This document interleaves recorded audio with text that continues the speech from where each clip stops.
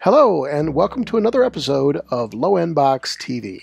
In this episode, we're going to walk through using StackScripts on Linode to configure automatically a new VPS.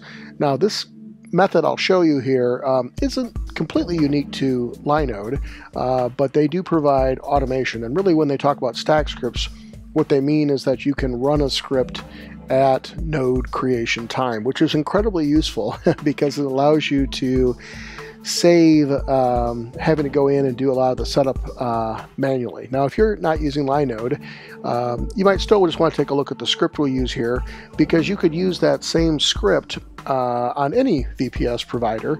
Just, log in, wget it, or git clone it, or copy paste it, and then execute it, and you'll have the same functionality. But the nice thing about Linode is you can create a whole library of these StackScripts, and then depending on what you're doing, you can say, all right, I need a new Linode, which is, Linode just means VPS. It's just their marketing term.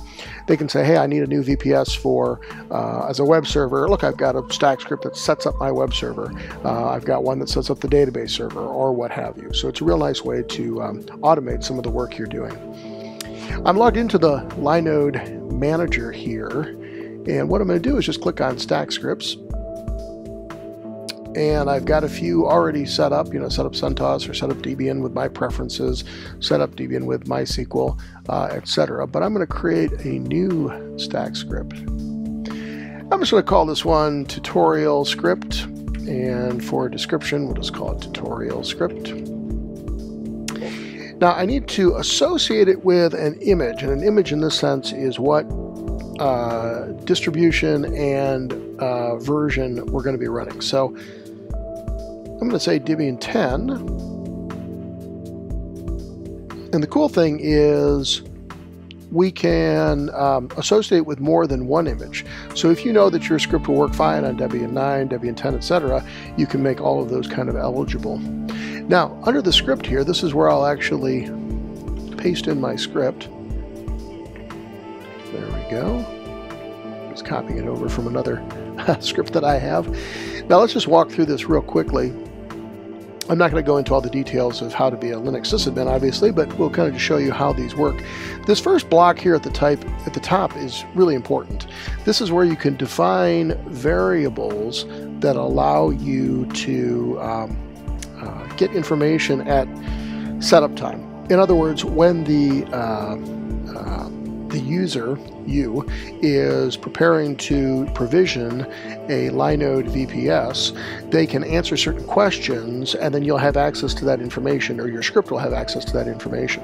Now, the only one that I've set up is right here.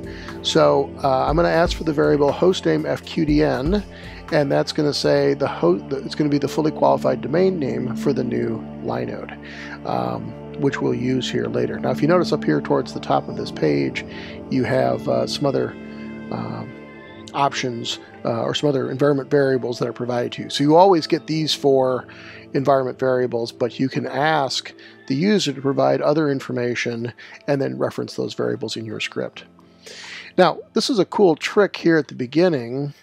What this statement here, this exec statement, does is it says, run another copy of the shell, run the script in a new copy of the shell, and in that shell, take the output and put it into /root/stackscript.log, and then of course this 2 greater than &1 means take the standard error and put it the same place you put standard output. So you'll get everything that this script emits will go into that root/stackscript.log.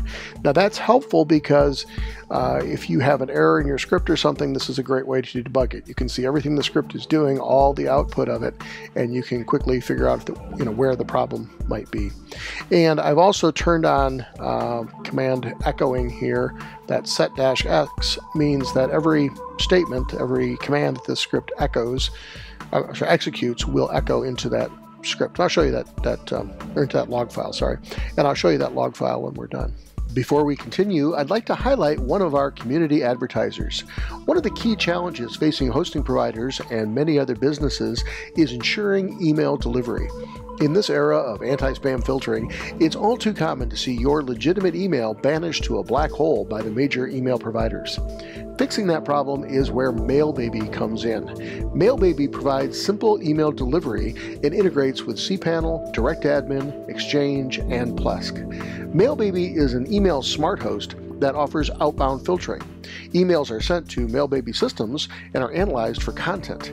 Email is then routed through an email zone based on the email content and score of the email or bounce to spam. IP reputation is handled by MailBaby. MailBaby monitors all of their IPs for blacklists and works with email providers through feedback loops and other abuse monitoring to ensure email delivery. If you're not 100% certain that your email will be delivered, visit mail.baby to learn more about how MailBaby can help you today. Now, right here, I'm going to tweak the SSH deconfig by changing it to run on a different port. SSH will now run on port 2222, and then I restart SSH. Obviously, a lot of other things you could do here. You could put more commands in if you wanted to. You could use sed to transform some commands. You could wget your own private, personal favorite SSH deconfig, or you could just cat, into the file or echo into the file, build it from scratch, however you want to do it. In this case, for this tutorial, I'm just changing to port. I'm going to set up a couple creature comforts here in Etsy profile, turn on VI key bindings and alias LL. Obviously, many other things you could do there. And if you're sharing this VPS with others, maybe you'd want to do those in your own or roots .bash profile. But since I'm going to be the only user, I do it for everyone. Next, I will set my locale, generate locales for US UTF-8, and I'll also set the time zone to my preferred time zone.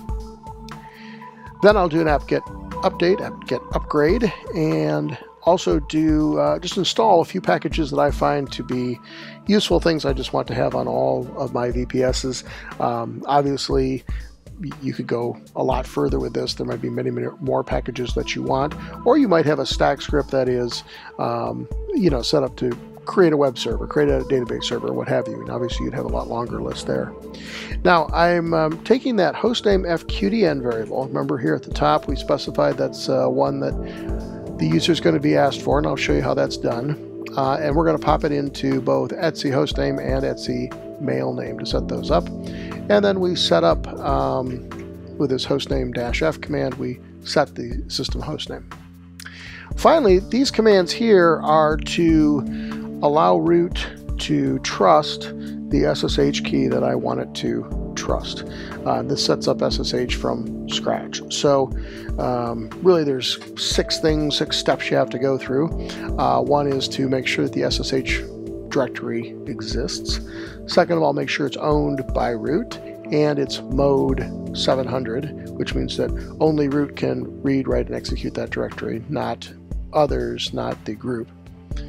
And then we write the public part of the SSH key into root's /root/.ssh/authorized keys, root's authorized key file.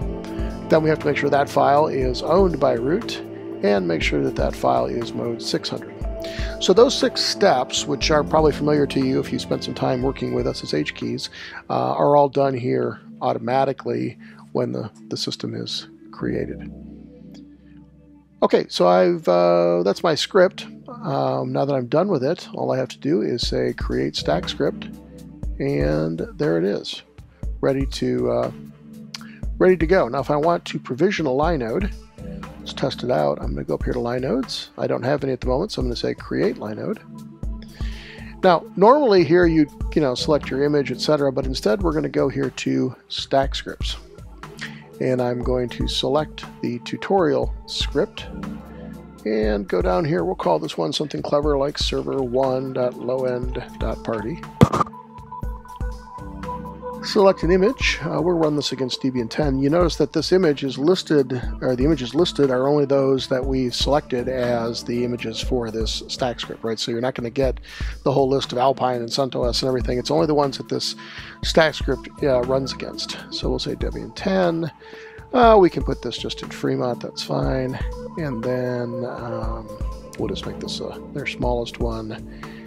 And let's see here, for label, we'll just call this server1.lowend.party. Don't need any tags. Do need to set the root password. Not going to worry about setting up SSH keys because my script will do that, so I'm just going to go ahead and click Create Linode. It's being created, there it is, and we'll let that run for a moment, and we'll be back in just a moment to log in. Alright, our server has been provisioned, and actually just logging in you can see that it's got the hostname set correctly there. That was part of the script that we did. Now let's go to this root.stackscript.log. There it is, .log. And you can see here, this is an echo of everything that was in our StackScript, right? We had the echo port 2222, restart SSH, we did some echoing here, we did locale gen and a time zone set, we did the apt-get update, let's scroll down here, upgrades, and then we installed some things, and at the very bottom, unpacking, installing, all that kind of stuff, you see that it set up all of our SSH keys. So if I go look at .sh, you can see there's my authorized keys, and there's the root.ssh directory. If I were to cat etc ssh config, you can see that we echoed that port 2222 there at the end. What else do we do? Oh, we did the etc host name, etc mail name, and we did etc profile as well. You can see that's there. Yeah, those are the two lines that we added at the end. Well, that's really it for working with StackScripts. Obviously, you have a tremendous amount of flexibility. Virtually everything on a Linux system can be configured using a script or the command line. So therefore, however you want to build your script, you can pretty much configure your entire system from scratch. And the ability to get different variables at at the time of provisioning, to ask the user questions to say, do you want this to be a, what's the host name? You can even ask it questions like, do you want me to install Postgres? Yes or no, and then test that variable and decide what to do. A lot of options, a lot of flexibility there. So that is using StackScripts on Linode. Hope you enjoyed this video. If you'd like more technical content like this, please be sure to give this video a thumbs up and subscribe to our channel. And we also invite you to visit us at LowEndBox.com or LowEndTalk.com, where we have a lot more technical content like this, views and interviews and opinions from industry leaders, and of course, fantastic hosting deals, second to none in the industry, and finally, some very spirited discussion. Come interact with your peers, save some money, and enjoy your hosting. Until next time, happy hosting.